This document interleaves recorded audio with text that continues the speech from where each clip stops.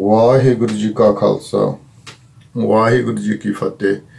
So Satsangat ji, you might have heard today or seen on the news that the Huddersfield Grooming gang has been jailed for abusing vulnerable girls. They've been jailed for a total of more than 220 years. Out of the 20 men who were convicted so far, 16 have been jailed and 4 are awaiting sentencing, which will take place next month. We at the SAS welcome the convictions and the sentences doled out by the judge. Hats off to the judge. But more importantly, we pay tribute to each and every victim who came forward, firstly to report these heinous crimes, but to go through the grueling court process which has taken nearly a year to conclude, and to bravely give their accounts. You know what? I cannot praise them enough for their courage and their tenacity in helping putting these monsters behind bars. The judge in the court said one victim attempted suicide and another was seen thrown out of a moving car outside her home, being found under the influence of alcohol and drugs. There's a lot of crimes committed against young children, and Judge Jeffrey Marson QC said none of the men had expressed any remorse. None of the men had respect. None of the men had expressed any remorse. So reporting restrictions were lifted today, and that's why we're making this video. This is the first time in 12 months, but we were there when this court case started in Leeds, and we were there earlier on this year as well.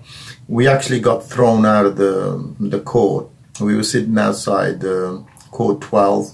The jury had gone out, and the perpetrators were mulling around that area, and they all ran to their barristers and complained about me and 3 girls. They felt intimidated by us, and we were asked to leave the court. These monsters, you know, they were raping girls and raping children, and yet they were frightened of 3 girls and an elderly man.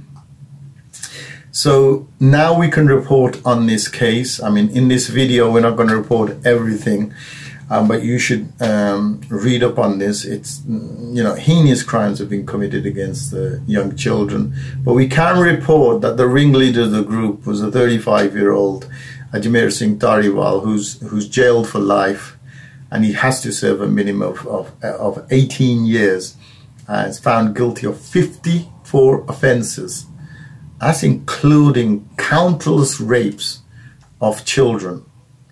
So he was the heart of the group, who referred to each other using nicknames including Dracula, Beastie, Chiller. Other nicknames were used. The court heard that the married father of 2 committed countless rapes, incited child prostitution, trafficked girls across the region, and filmed their abuse on his mobile phone. And Ajmer Singh Tariwal is number 1, but there's 19 other people. There's another Punjabi, so there was 2 Punjabis, and the rest, all 18, are Muslim names. So Ajmer Singh Tariwal, Irfan Ahmed, Zahid Hussain, Mohammed Kamar, Mohammed Rizwan, Abdul Rahman, Raj Singh Basran, Naman Mohammed, Mansoor Akhtar, Wakas Mahmood, Nirsat Hussain, Sajish Hussain, Mohammed Irfan, Fazil Nadeem, Mohammed Azim, Mansoor Hassan, Naz Ahmed. He was a 54-year-old, Naz Ahmed, Mohammed Imran, Mohammed Akram. These are all, you know, and the model that was used in this case of exploiting young girls has been used across the country. The Loverboy model, used in Rotherham, Rochdale, Newcastle, Oxford, Bristol, Dewsbury, Leeds. There is not a city where this kind of thing hasn't taken place. To all the lefties watching, there is a plan that's happening in every city.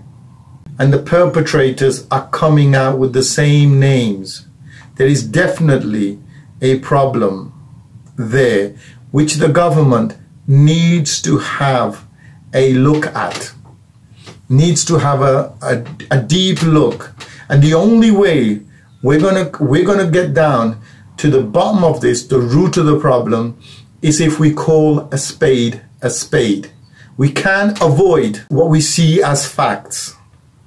I know I've said it many times before, one-to-one grooming, pedophilia.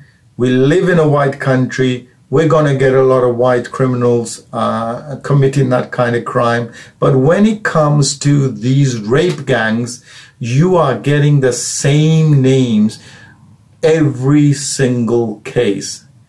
Guys, wake up. There is a problem. We've got to call it what it is.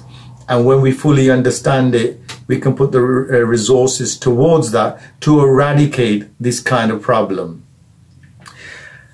Going back to the case, one of the girls said, like I said, the lover boy model they used, they got their trust, they got their love, and then the abuse started.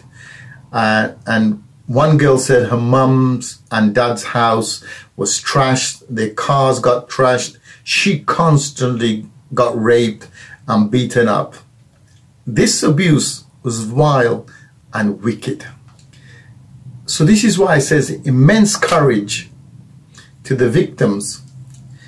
I sincerely hope that these victims get all the help they require, all the counseling they require, so they can become from victims to survivors, from survivors to thrivers. And it's not only these people, these monsters that should be behind bars. Anybody who's failed these victims, anybody working in the councils or the care homes or even the police, anybody who's failed them, they should also be brought to justice because they failed to do their duty, which was to safeguard children. So again, I pray for the well-being of all these victims. We thank the judge from the bottom of our hearts for doling out these impressive sentences. But guys, be aware, be prepared, and stay safe. Waheguru Ji Ka Khalsa, Waheguru Ji Ki Fateh.